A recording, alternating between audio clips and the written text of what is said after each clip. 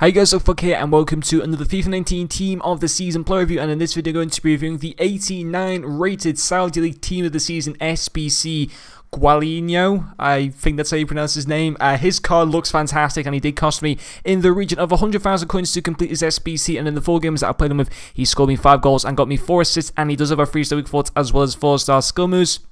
Moving along as museum stats, his main stats are going to be his 91 positioning, his 93 agility, his 92 ball control, and finally his 93 balance. And I did have the Maestro Chem style applied to this team this season, Giuliano. And currently on FUT, he's coming in at around 175,000 coins. Now, my recommendation would be not to do this SBC for the next 48 hours, because I was just looking on FUTBin then. The guaranteed Premier League SBC is out for 2 days. This SBC is active for 4 days.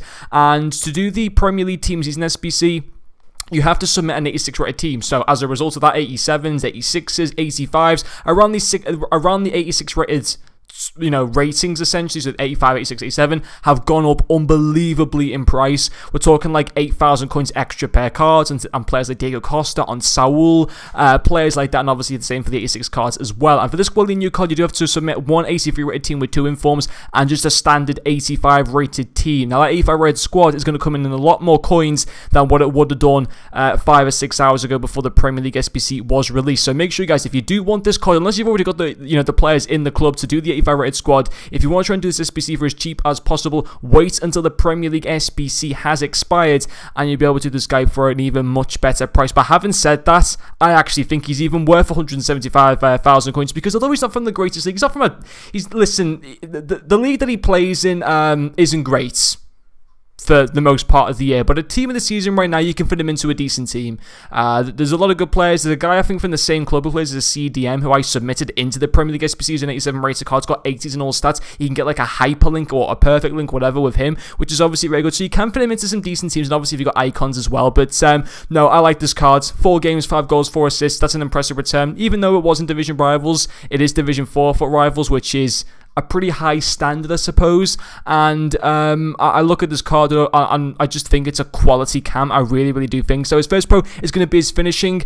His long shots are insane. Like, he's only got 85 long shots, which is decent, but it's nothing like unique. It's nothing surprising that we haven't seen on so many other cards. But his long shots just clicked for me. He does go up to 95 long shots with the Maestro Chem style. His shot power goes to 98. His finishing remains at 89, which is already still decent, and his positioning goes up to 96. But those long shots, man, were fantastic, especially on that right foot. He does have the 4-star skill moves. Obviously, he's got the 3-star weak foot, which isn't great for a cam. You're paying 175,000 coins. Having 3-star weak foot at this stage of the game in an attacking position isn't necessarily the greatest, but you can still work with it, in my opinion. It shouldn't really put you off the card too much, but yeah, you'll see in the clips his long shots were just insane. He got a few lucky goals as well, a few tap-ins and stuff like that, but they all adds up at the end of the day. So overall, finishing-wise, absolutely fantastic. 5 goals in 4 games is a really, really good return. His second pro is going to be his passing. Again, 4 assists from the 4 games. From corners, he's very good. He can swing in some good balls. He obviously has got the 86 crossing. His vision's at 90. That goes up to 95. His short passing goes to 99. His long passing goes to 94. It's a joy, his passing. His through balls, as I mentioned, his crosses from corners and stuff like that, and set pieces were all really good.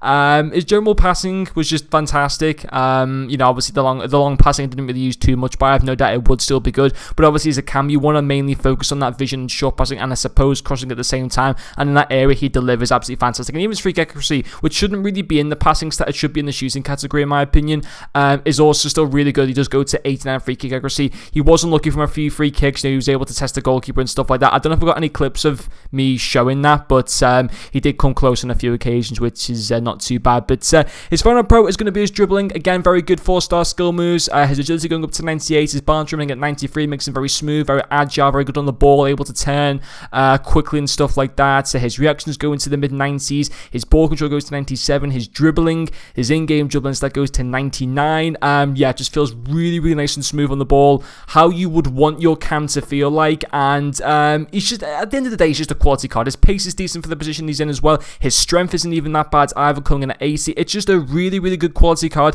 Yes, 175,000 coins is a lot for a guy that doesn't play in one of the top leagues, but you can fit him into a team, or maybe you've already got stuff in your club and you can maybe have him as a super sub for FUT Champs, who knows. But overall, I think If you've got stuff in your club and you're thinking of doing this SBC, I'd recommend you do him, because I think you'd be actually getting your money's worth for doing him. But if you're kind of struggling for coins and stuff like that and you still want to do them, just hold off for the next 48 hours. It's not going to kill you guys, and just do it for a cheaper price then, because I reckon this SBC could go down maybe about 50 or 60,000 coins, especially with that 85 rated squad. As you know, they're really useful at the moment for that guaranteed pack. They're going to go down in price once the 48 hours you know, is up for that SBC. But overall, very good cards, very happy with them, and I think it's an SBC that's actually really worth doing. But anyway guys, that is going to finish off this video. Thank you very much for watching, and I'll see you guys later.